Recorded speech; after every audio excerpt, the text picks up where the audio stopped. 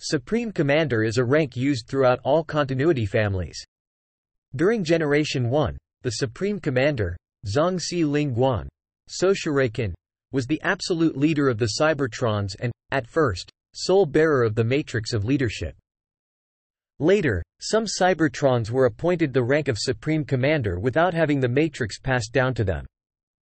The Supreme Commander rank can be considered the Autobot version of the Decepticon rank of Emperor of Destruction. By the era of the Beast Wars, the rank of Supreme Commander was appointed to high-ranking Maximal Generals, usually of convoy status.